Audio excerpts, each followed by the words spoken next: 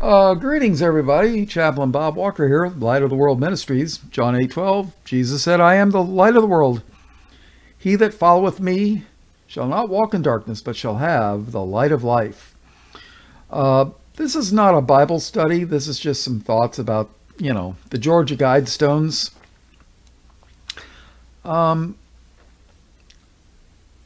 I don't know if you know it, but the Georgia Guidestones, from what I read, were made out of granite.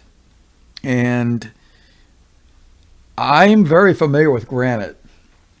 I used to have a big old chunk of granite when I was a kid. Let me tell you something. That rock, granite, is one tough rock. I mean, there's not, granite, I don't know if there's any rocks that are harder than granite. All right, I had to look it up, but according to carvedstonecreations.com, granite is one of the hardest substances in the world. The only material that is harder than granite is a diamond. So, yeah. And the Georgia Guidestones were made out of granite. And they weighed tons. And supposedly an explosion destroyed one of the slabs that weighed tons. I mean, you talking, I don't know how much exactly they weighed, but to destroy a piece of granite of that weight, you would need a lot of explosive whatever. I mean, a lot. I mean, military grade stuff. Now, granted, not granted, but granted, I'm not an explosives expert by no means.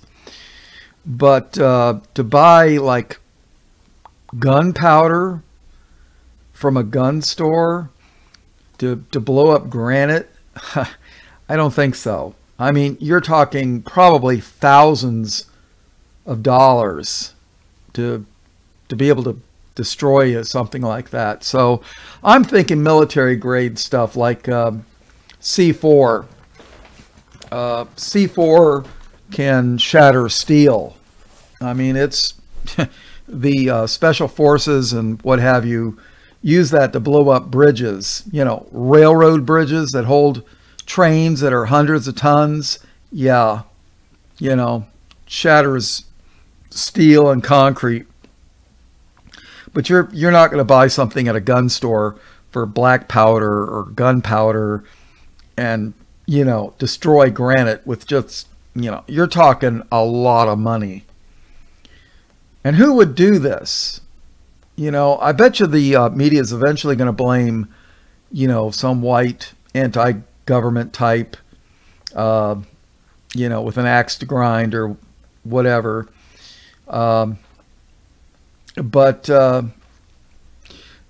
my guess is that whoever destroyed the Guidestones, for the reason being, my guess is that the precepts of the Guidestones was becoming too well known. One of the precepts was to maintain the world population at half a billion or less. Now, if you don't know it, a billion is 1,000 millions. So we're talking, they want to maintain the world's population at 500 million or below. So according to the internet, the world population is close to 800 billion. That's 800,000 millions. That's a lot of zeros, people. That's a lot of zeros. 800,000 millions. So in other words, they want to see 90%, give or take, plus, of the world's population cease to exist. And I suspect that the reason the Guidestones were destroyed was, you watch, shortly thereafter, they'll deny that the Guidestones says that, you know, maintain the world population at 500 million or less or whatever it is.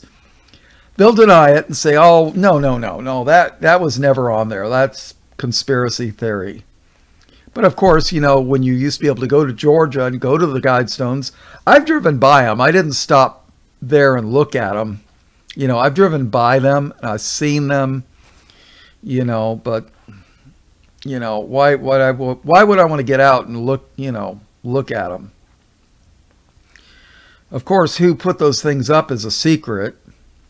You know, Jesus said that everything that's done in secret will be shouted upon the rooftops. You know, there's not going to be any secrets when Christ returns. No secrets. No secret pre-trib rapture either. No. So that's my guess. My guess is whoever had it put up, or somebody in very powerful, maybe the Gov, blew it up and destroyed it because they want to be able to deny that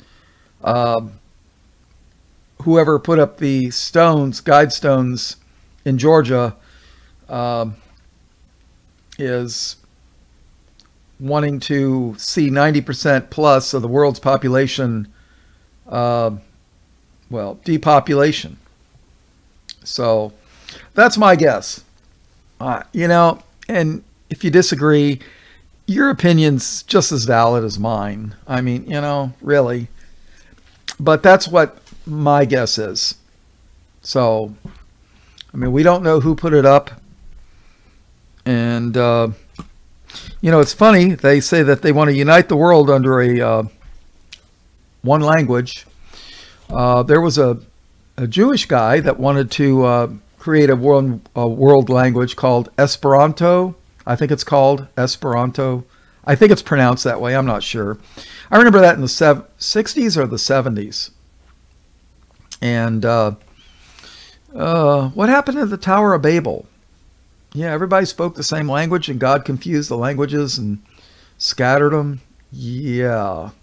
So yeah, they want to redo their Tower of Babel or whatever. You ever heard of a baby babbling, incoherent speech? You know, blah, blah, blah, blah, blah, blah. Sort of like the Pentecostals, right? When they're slithering on the floor, sprouting gibberish that nobody can understand. Yeah, I'm picking on the Pentecostals because I've been to some Pentecostal churches. You know, when I was a teenager, my sister and mom dragged me to church, mostly my sister. Sadly, she fell away. One of the reasons was this church. But we walked into this church. We just moved from Miami to near Cape Canaveral, Florida. And we're looking for a church, you know. And we go to this Pentecostal church, and they're handling snakes. You know, the snakes with the triangular heads. Yeah. Yeah, the poison, or not poisonous, the venomous snakes. I don't know if they had their fangs removed or what, but they're playing with snakes. And my mom and sister and I, we all kind of like looked at each other and decided that we were in the wrong place. So we turned around and got in the car and left. And that was the last time as a family we ever went to church. And of course, I went into apostasy, and sis never went to another church as far as I know, and my mom pretty much the same way. So yeah, so may the Lord judge between that group and us. That's all I can tell you. So But yeah, why did those Guidestones get destroyed? You watch. You watch. They will, in a couple of years, they'll say, oh, that the Guidestones never said maintain humanity at under 500 million. No, no, no, no. It never said that. That's a conspiracy theory. All those pictures of the Guidestones that says that's photoshopped. You watch. You watch. Yeah, it'll happen. Well, my guess. My guess. I'm not a betting man, really, but, you know. I'm betting that Judas Iscariot is in hell. Never mind.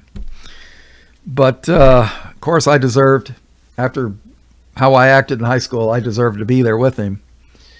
Only by the grace of God. I'm surprised he put up with me all these years.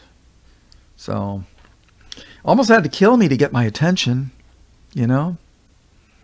And, yeah. So, all blessings, praise, glory, and honor in Jesus' name. Amen.